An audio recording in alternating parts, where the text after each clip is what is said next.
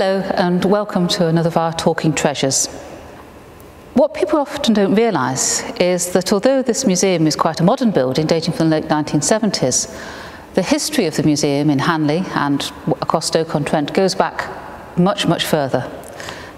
The first museum that was open to the public in Stoke-on-Trent was the North Staffordshire Museum and Hanley Mechanics Institution, which started collecting in the 1830s before building a museum building just off Pall Mall. The piece I'd like to look at today is one of the first pieces that was acquired by the museum around about 1838-1840.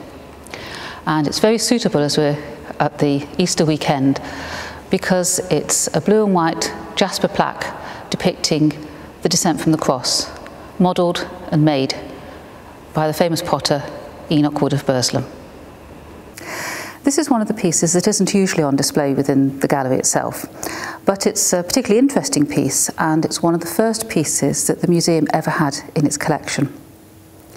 It came to the museum by 1842 when it was the first item in the catalogue of an exhibition held at what was then the North Staffordshire Museum and Pottery Mechanics Institute in Hanley.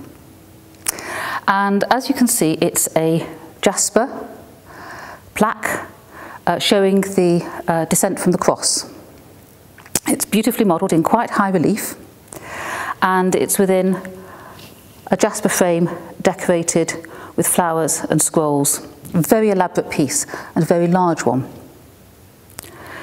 You can also see that it's damaged. There's a crack right across the middle, and that's largely because it would have been very difficult to have fired such a large piece at that period. So even though it was damaged, it had been an expensive piece to produce and therefore it was saved. And more particularly, in the bottom corner just here, you can see impressed the words, Enoch Wood sculpts it. Enoch Wood modelled this piece. So who was Enoch Wood? Enoch Wood was one of the most important potters of the very late 18th and early 19th century in Staffordshire. During his lifetime, he was known as the father of the potteries because his influence was so great, particularly within Burslem, which was where he was born and where his factory was.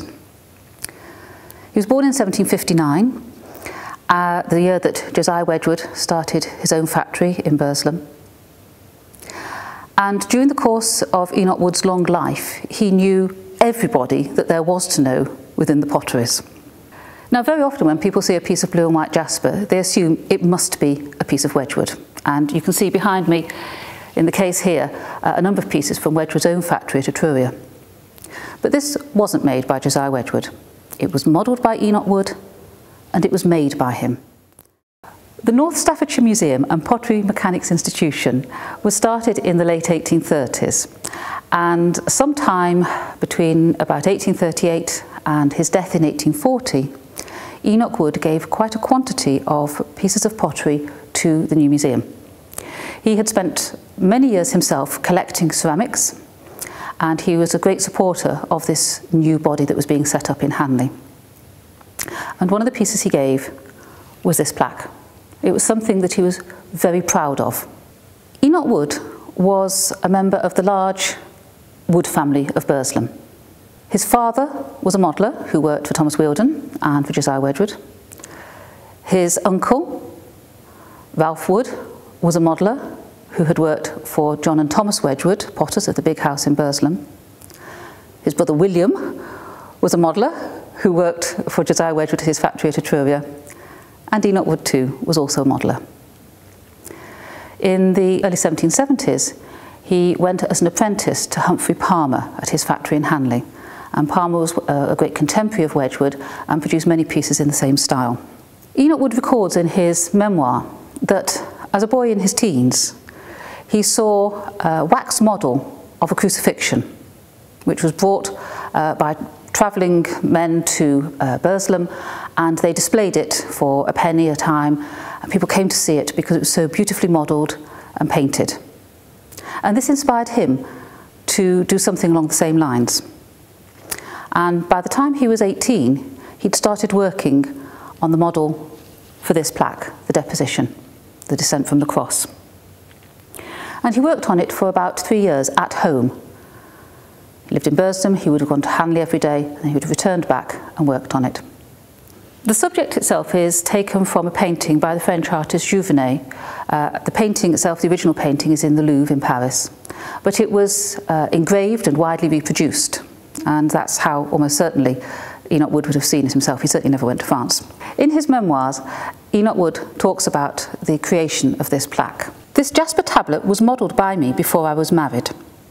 I had it under my hand 2 or 3 years and worked at it occasionally when I had spare time to apply to it, without neglecting my employer's business. At length, I told my employer that I had almost completed a piece of sculpture, the Descent from the Cross, at my own house, and if he would allow me to bring it to the manufactory at Hanley Green, I would finish it there and make him a present of it. I therefore finished it for him.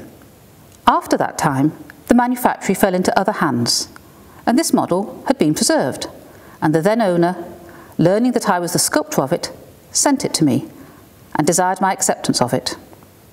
Enoch Wood goes on to say that having possession of some modelled flowers and ornaments which I had modelled about the same time, again in the 1770s, I have this year, 1834, made a frame for this subject and have with my own hands ornamented this frame with such pieces of my early modelling as has happened to fall into my hands.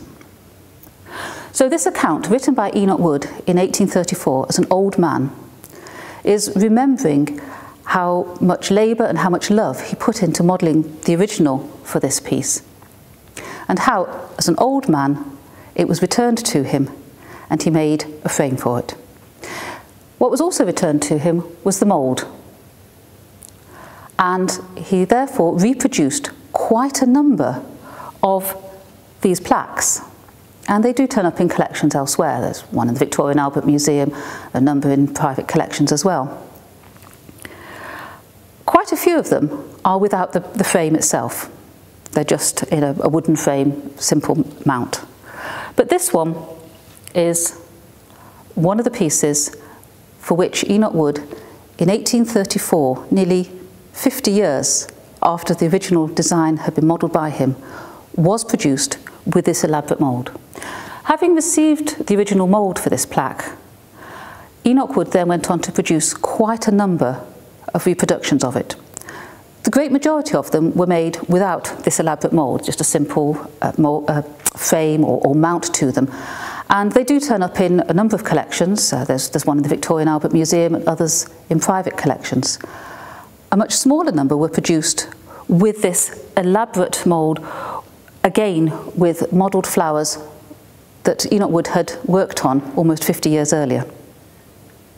Quite a number of them were given to family members or to friends or to business associates. The majority of them have ended up in museums. And this one was in our collection by 1842. 2 years after Enoch Wood died, it's on display as part of the collection of the North Staffordshire Museum and Pottery Mechanics Institution. And I believe this is the one that he had originally modelled because he said that it was damaged and cracked in the firing. So, although the subject of the piece itself is interesting, the story that lies behind it is even more interesting. For many years, it was believed that this piece, although it says quite clearly Enoch Wood sculpts it, had not been made by Enoch Wood. It was believed that he had modelled it, certainly, but it must have been made by somebody who was more established and better known, because everybody knew that Enoch Wood had modelled this in 1777 as a young man, and the only people that were making jasper at that time was Josiah Wedgwood. But actually, it's got a much longer history. Modelled in 1777,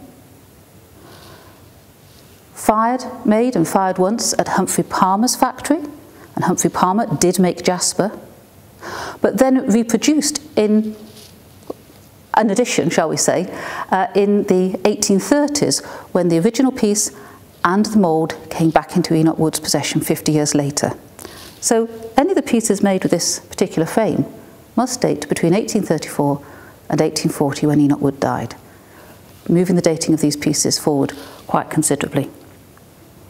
The other thing that is interesting about this piece is that Enoch Wood felt it was important enough to be given to the new museum in Hanley. And it was that museum that was the beginning of the whole museum service in Stoke-on-Trent. Well, thanks for listening. I hope you've enjoyed hearing about one of the early pieces that we acquired for the museum, and I hope you'll join us again for the next of our Talking Treasures.